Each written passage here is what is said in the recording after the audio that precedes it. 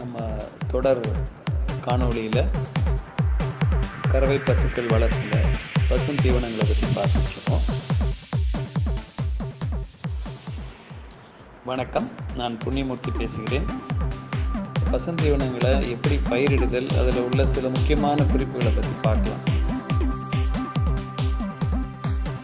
நம்ம தானிய பயிர்களை எடுத்துட்டோம்னா வேலி மசாலை பொறுத்த வரைக்கும் ஒரு அடிப்படையான விஷயம் என்னென்னா, எல்லா மண்ணுக்கும் ஏற்றது.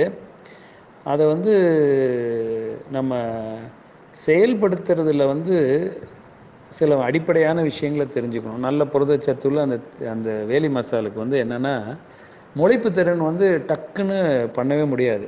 அதை ஒரு 80 டிகிரி வெந்நீரில் ஒரு 5 நிமிஷம் ஊற வச்சுட்டு திரும்பவும் ஒரு ராத்திரி முழுக்க சாதாரண நீரில் ஊற வச்சு அதை விதை நேர்த்தி செய்யணும். இது இல்லாமல் விதை உறங்கும் நேரம்னு ஒன்று இருக்குது. 2-3 வருஷத்துக்கு அப்புறம் வயதான அந்த வேலி மசால் விதைகள் முளைப்பு திறன் ரொம்ப நல்லா இருக்குங்கிறதையும் நம்ம அடிப்படையில் தெரிஞ்சுக்கணும். அது போட்டு முளைச்சி வர்றது ரொம்ப கஷ்டமாக இருக்கும். பார்க்குறது முளைக்காத மாதிரி இருக்கும். அது ரொம்ப மெல்லிசாக ரொம்ப இலகுவான இதில் இருக்கிறதுனால அதை மணலில் கலந்து அதை பிடிச்சி பாருக்கு இடைவெளியில் ஒரு குச்சியை வச்சு ஒரு பள்ளம் பறித்து அதில் மணலில் கலந்து போடுறது, இப்படியெல்லாம் பலவிதமான நுணுக்கங்கள்லாம் அதில் இருக்குதுங்கிறதையும் நம்ம மறக்கக்கூடாது. அதை தெளிவாக நம்ம மனசில் வச்சுக்கிட்டு அந்த ஒவ்வொரு பயிரினுடைய முக்கியத்துவத்தை கருதி பண்ணணும். வேலி மசால் இரவையில் இருக்கக்கூடிய கம்பெனியை பேர் சொல்லக்கூடிய ஒட்டு வகை புல் கொஞ்சம் இடத்துல போட்டு பார்த்து கூட அதை விரிவு பண்ணிக்கலாம். ஒரே விட்டா 5 ஏக்கர் 4 ஏக்கர்லாம் அதை போடுறதுக்கு பதிலாக ஒரு 100 குழியில் போட்டு அந்த மண்ணுடைய தன்மை என்ன எப்படி முளைச்சி வருதுன்னு பார்க்குறது ஒரு நல்ல அணுகுமுறை.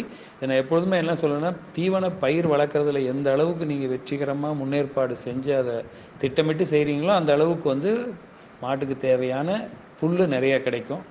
அப்புறம் அந்த பயிர் வகையில் அடுத்தது தட்டைப்பயிர் ஒரு ஏக்கருக்கு 8-10 கிலோ போடணும். வருஷத்துக்கு ஒரு ஏக்கருக்கு 12-14 டன் கிடைக்கும்.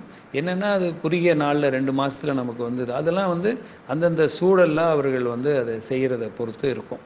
அடுத்ததாக மரவகை பயிர்கள், நான் முதலே சொன்னேன், சிறு மரம் அல்லது செடி வகைன்னு சொல்கிறது சரியாக இருக்கும். ஏன்னா சவுண்டலுங்கிறது கொஞ்சம் வறட்சியை தாங்கி எல்லா பக்கமும் வளருங்கிறதுனால அது ஒரு ஓரமாக போட்டு வைக்கலாம். அது ஒரு குறிப்பிட்ட அளவுக்கு மேலே அதில் மைமோசின்கிற ஒரு அமினோ ஆசிட் நச்சுத்தன்மை இருக்கிறதுனால அதிகமாக பண்ண முடியாது. அகத்தியை பொறுத்த வரைக்கும் நீர் ஆதாரம் இருக்கணும்.